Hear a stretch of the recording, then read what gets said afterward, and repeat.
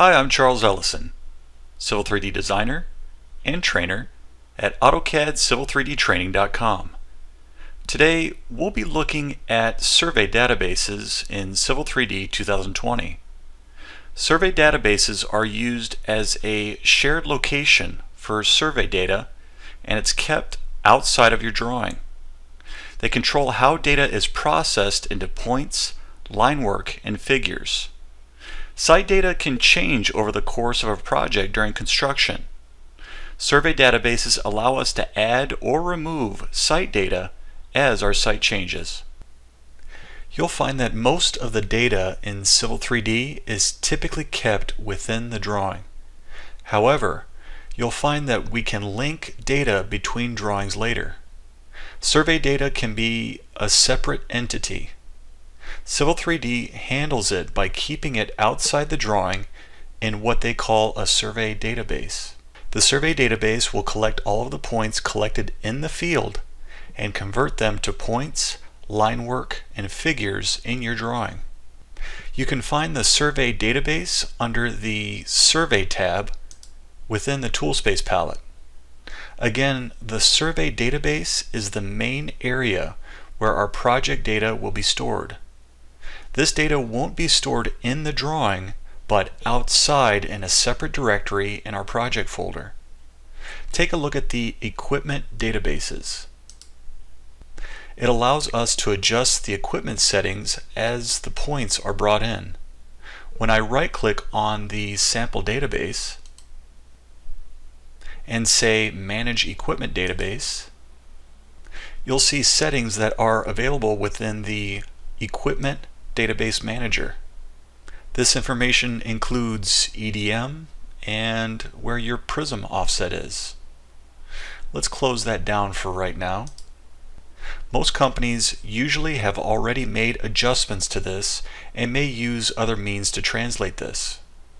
Equipment databases aren't used as often in companies using Civil 3D in the survey. The figure prefix allows us to control how the line work looks when it's drawn. For example, what layer it goes on and what style is used. When you're working with a Civil 3D object, what style will be used and what kind of figure is it?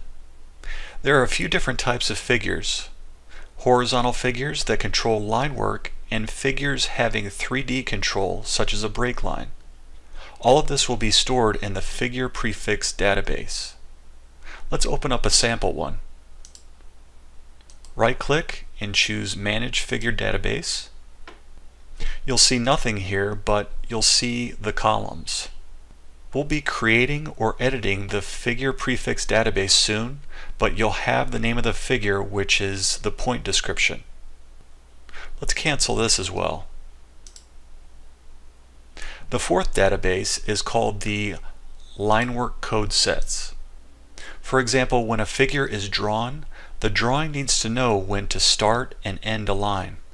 Or perhaps we have a curved line. The drawing needs to know the beginning and ending as well as a point on the curve. All of these are controlled within the Line Work Code Set. Right-click on the sample and choose Properties. You'll see all of the different coding methods that can be set within the database. These databases are not drawing specific, and they're located at a different location in our settings. Let's close out of this. If you notice, as I float over one of these, it'll actually say where they're located, the path of that line code set, by default when we create or install Autodesk Civil 3D. What if we want to set that to another location?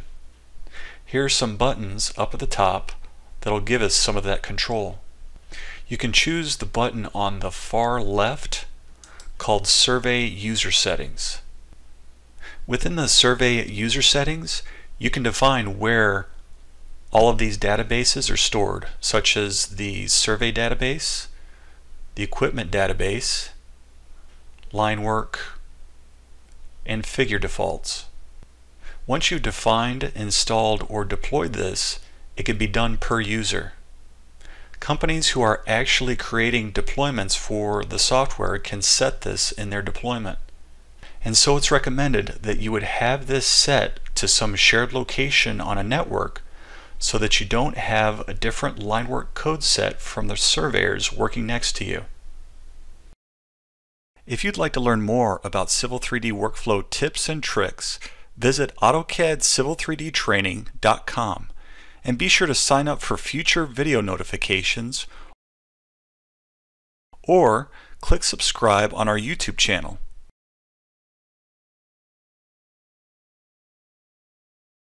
Again, my name is Charles Ellison. Take care.